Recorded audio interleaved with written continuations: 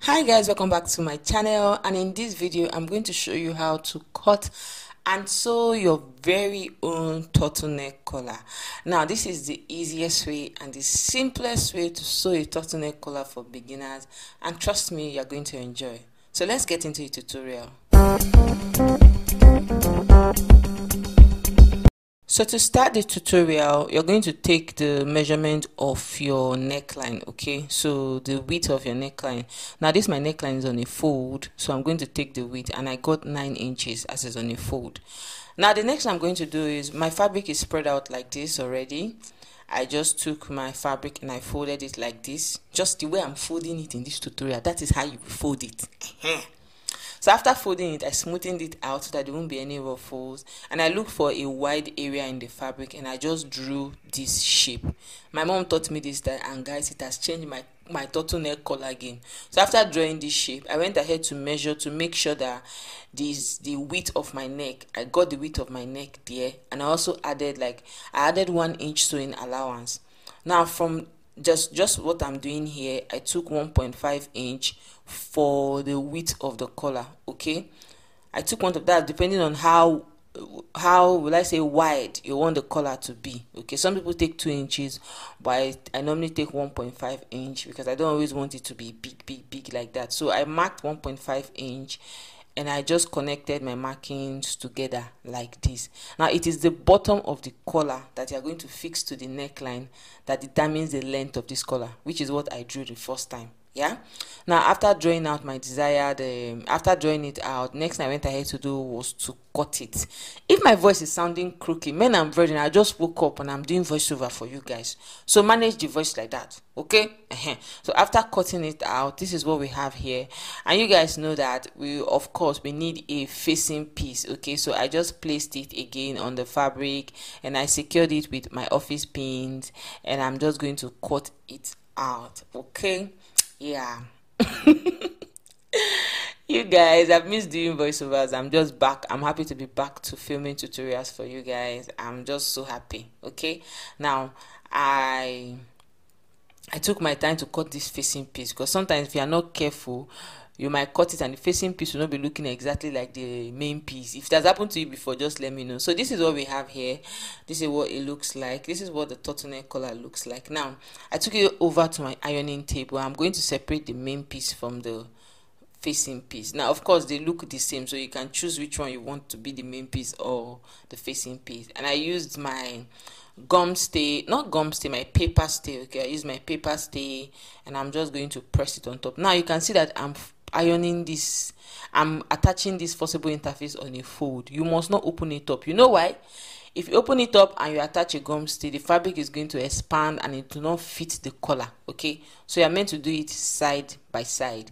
I know you're going to be like, no, our iron is so free. Don't worry, I've done the experiment for you and it didn't work out well. So just iron the forcible interface on a fold. Okay, just like I'm doing here. Yeah, so after giving it a good press, I went ahead to use my scissors to cut it out. Okay, there's something else I want to show you guys with this ironing, so just stay with me. Now after cutting it out, this is what we have here. Now you know that the middle point, the forcible interface, is not exactly well cemented in, so you're just going to take your pressing iron and you're going to smoothen it in lightly. Men and brethren, lightly. You can see how I did it. I did not even put the whole iron, lightly, so it doesn't expand. Yeah, so after ironing, this is what we have here. I laid the two pieces on each other, that's wrong sides together, and I'm going to join from that side to the other side, but I'm not going to close the end of the other side. I'm going to leave it open. So I took it over to my sewing machine and I just joined the collar. Okay, I joined it.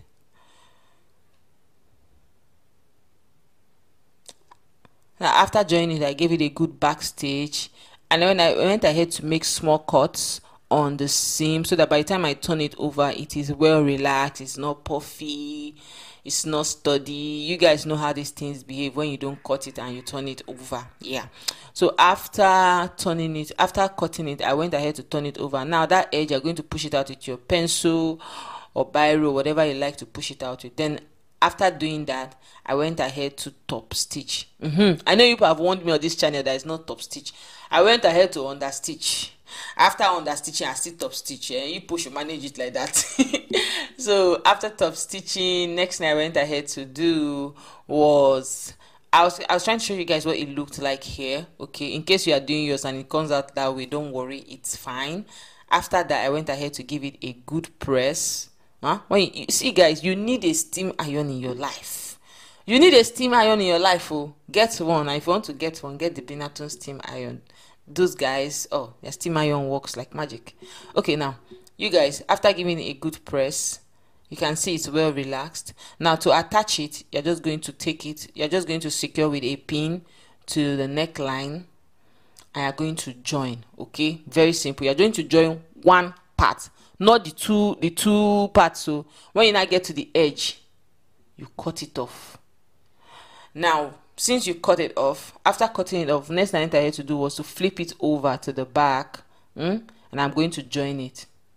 So I took it back to my sewing machine and I joined the end. So after joining the end, I cut it off. I cut off the excess and I flipped it over.